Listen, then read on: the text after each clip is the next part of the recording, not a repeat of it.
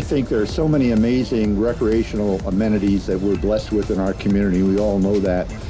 I think a lot of people would say the Animas River Trail and Corridor is maybe the crown jewel of what we have to enjoy in terms of our outdoor recreational opportunities here. Every year, approximately 93% of our Durango residents use the Animas River Trail. That's been documented in survey work. We're blessed to have a lot of dedicated citizens and staff to help make these things come to reality.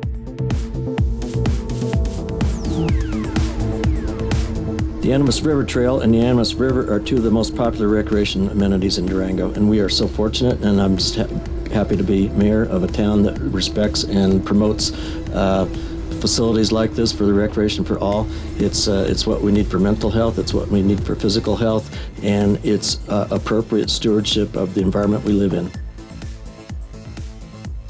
The development of the Animas River Trail extension and Oxbow Park River access is possible due to the dedicated sales tax for parks and recreation projects. So I'd like to thank all those citizens, the advocacy groups that lobbied for the tax to be issued. The city invested approximately $6.1 million on the 1 mile extension of the Animas River Trail and $2.2 million in the development of the Oxbow Park River access right here.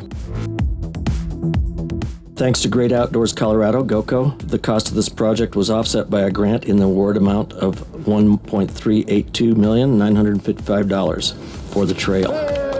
It's open and it's beautiful.